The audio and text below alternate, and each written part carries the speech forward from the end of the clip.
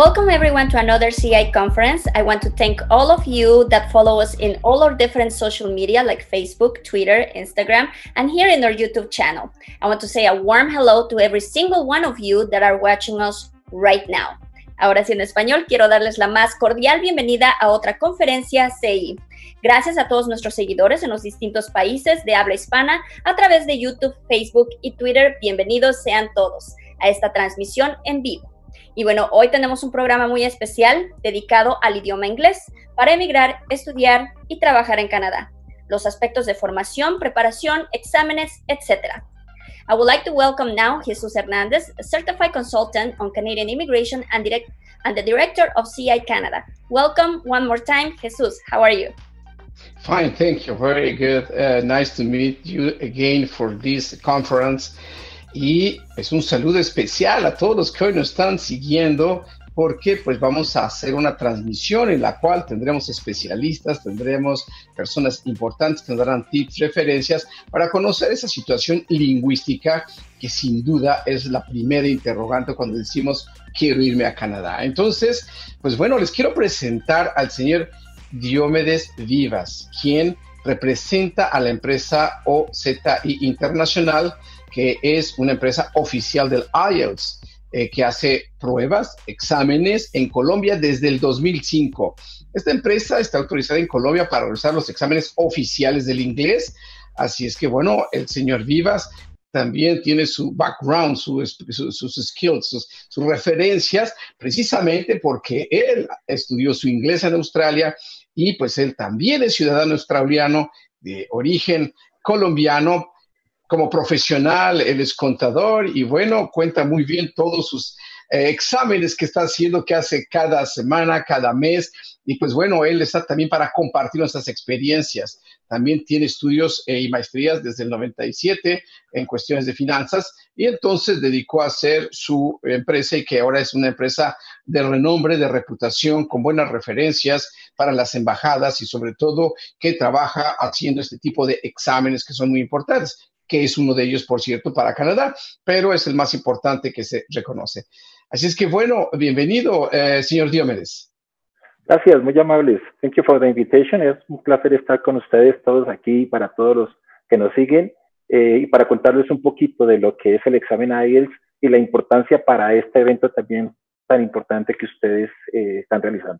Y también quiero invitar a nuestro otro invitado que tenemos el día de hoy, Mario Ortiz, especialista en lingüística en francés e inglés. Bienvenido, Mario. Hi, good afternoon. Thanks for having me. Hola, ¿qué tal? Buenas tardes. Mi nombre es Mario Ortiz. Yo soy monitor lingüístico para CI Canadá. Soy docente de inglés y de francés. Y en CI Canadá me dedico a garantizar, apoyar, ayudar en todos los procesos lingüísticos de los clientes. Eso quiere decir que los puedo ayudar con consejos, con asesorías, con test de nivel y con todas las herramientas con las que pueden mejorar su nivel. Perfecto. Y por último nos acompaña David Sánchez, agente internacional de CI Canadá. David, bienvenido. Buenas tardes a todas las personas que nos acompañan hoy. Gracias por la invitación de compartir en este espacio.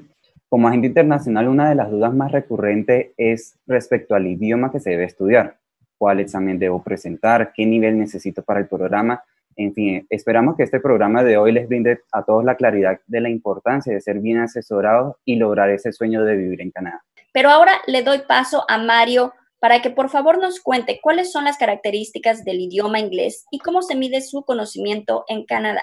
Bueno, como sabemos, a diferencia del francés y el español, que son lenguas romances, derivadas de los idiomas latinos, que son el catalán, el francés, el portugués, el rumano, el inglés viene de raíces germánicas, con lo cual comparte un parentesco con el alemán y con el holandés, entre otras lenguas.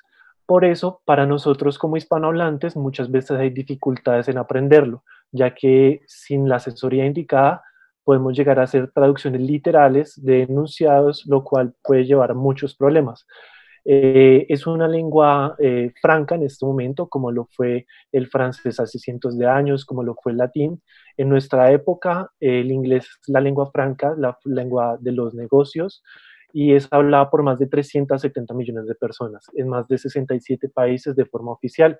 Por lo tanto, es una necesidad y por más que sea una necesidad, vemos que aún se presentan muchas dificultades en su aprendizaje. Canadá tiene una propia manera de medir las habilidades del inglés. Canadá va a tener su propia registro de clasificación, que es el CLB, Canadian Language Mark, y que es basado en 12 niveles. Entonces, estos 12 niveles están divididos en 3 etapas, que son la básica, intermedia y avanzada. Los exámenes que permite Canadá son 2, el CELPIP y el IELTS. El IELTS puede ser el General Training o puede ser el IELTS académico, que el señor Diomedes nos va a explicar después muy bien su diferencia. Las 4 habilidades son 2 de input, 2 de output, que son las de input son escuchar y leer, y las de output son hablar y escribir. I have one question. Is true that you need to have an accent when you are presenting the IELTS exam? British accent, gringo accent, sexy accent, latino accent, ¿pasaría o solo porque yo soy un chico cubano pues me van a calificar mal? ¿Cómo es este tipo de los acentos? Cuéntame. It is also a very important question. Accent actually doesn't matter. En realidad, por eso se llama International English Language Testing System. No está enfocado que sea acento americano, canadiense, británico, australiano o neozelandés. Lo más importante que sí deben tener los estudiantes es la pronunciación. No obstante, hay algunas personas que, por ejemplo, dicen advertisement, otros dicen advertisement. Eso lo acepta y no es considerado. Lo mismo en la gramática o en la ortografía. Hay palabras como color que escriben OU o solamente la O. El acento entonces no importa realmente, porque por ejemplo, nosotros, en mi caso, yo tengo acento latino. El acento no importa, la pronunciación sí. Perfecto, muchas gracias por aclararnos. Entonces, bueno, hay muchas preguntas que podríamos aprovechar para este tipo de examen, pero pues bueno, hoy solamente le damos una apreciación y contactarlos con las personas que están ahí. Y bueno, me encantaría para concluir con Mario y señor Diomedes, ¿cuáles serían tus recomendaciones de ambos acerca del aprendizaje del idioma inglés? Bueno, como lo decía el licenciado Jesús, yo soy el monitor lingüístico de CI Canadá y bueno, si logran hacer un proceso con CI Canadá, van a poder tener mi ayuda. Eso quiere decir que van a poder tener citas periódicas conmigo para saber si el aprendizaje va muy bien. Bueno, mire, lo primero que nosotros les decimos y que encontramos en nuestros candidatos del IELTS es que normalmente o se sobreestiman o se subestiman. Nosotros tendemos primero a hacer el examen, a perderlo y a después estudiar. Entonces, a veces nos preguntan, ¿qué hago para pasarlo en lugar de presentarlo 13 veces? Y nosotros, la respuesta sencilla es estudien. Estudien, pero estudien en escuelas reconocidas que les ayuden a todo este tipo de cosas. El examen no lo van a pasar por presentarlo más veces, sino por identificar cuáles son sus debilidades y trabajar en ellas mismas.